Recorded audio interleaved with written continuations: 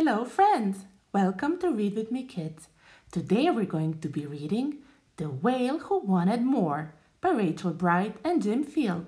If you have this book at home, please go and get it now and we can read along together. Get comfy and let's begin! Under glittering waves of a vast ocean blue, a beautiful world is hidden from view. And there, in the cool and the quiet of the deep, a great gentle giant was stirring from sleep. With a hubbub of bubbles he opened one eye, and let out a long, lonely, rippling sigh. For when Humphrey awoke, he remembered his quest, one that pulled at his heart and pressed at his chest. A life-longing search for, he didn't know what, he just knew it was something he hadn't yet got. He'd rifled in shipwrecks and rooted through treasure, scooped pretty shells, which he'd polish for pleasure. But whether his haul was enormous or tiny, the next day it just never seemed quite as shiny.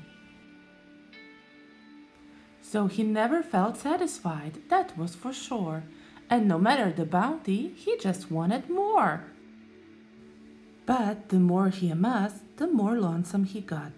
He knew it was wrong, but he just couldn't stop.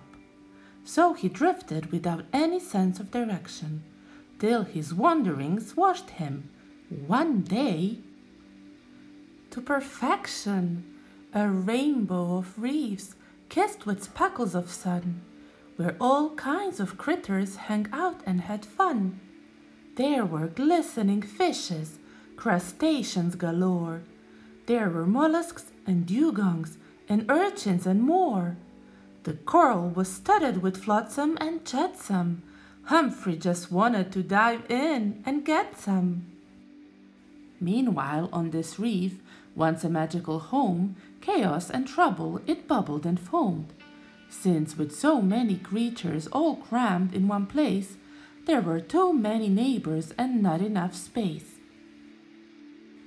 They all bickered and snippered, they pushed and they shoved, and so did not notice the shadow above, except one with a curious stalk of an eye, which luckily always gazed up at the sky. A crab with quick wit and a brilliant mind, Crystal was smart and eternally kind.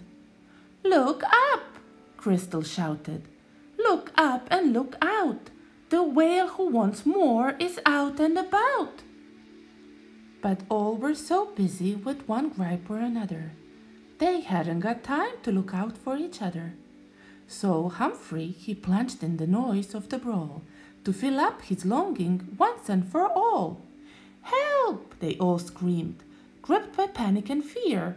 But as everyone froze, Crystal's thinking was clear. "Whale!" Crystal shouted. "Whale, you must stop!" She yelled it so loud that she thought she might pop. "You are the whale who always wants more, but what are you really wanting it for?" Well, Humphrey was utterly taken aback. This feisty young crab stopped him still in his track. He thought very hard, for the first time in years. As he gathered his voice, so he fought back some tears. "I don't know," whispered Humphrey. "I think that my goal was to feel all filled up and, well, happy and whole." "You know," replied Crystal, "I think you might find that happiness comes when you're caring and kind. Perhaps," she suggested, with one pincer uncurled, "you might have a gift you could give to the world." Humphrey, he hung on her every word, and deep in his soul a melody stirred. He remembered a lullaby taught by his mother, echoed through time from one whale to another. "I was given one gift when I was brand new, but I've never had someone to give that gift to." Then he opened his mouth, let go of his doubt, and an achingly beautiful tune tumbled out. The turtles, they circled, the dolphins were playing, even the seaweed was dancing and swaying. And as harmony touched everyone who was there, They remembered that balance takes patience and care. They'd been fighting and poking and griping so long, they'd forgotten they all sang the same ocean song.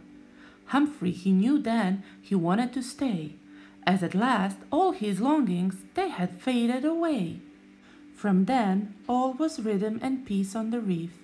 For one clever young crab it was quite a relief. She befriended the whale who perfected the knack of taking the time to give some things back. Yes, that whale stopped collecting and made a great start at doing the things that filled up his heart. So perhaps true contentment is not about stuff, since we all need so little to have quite enough. The end.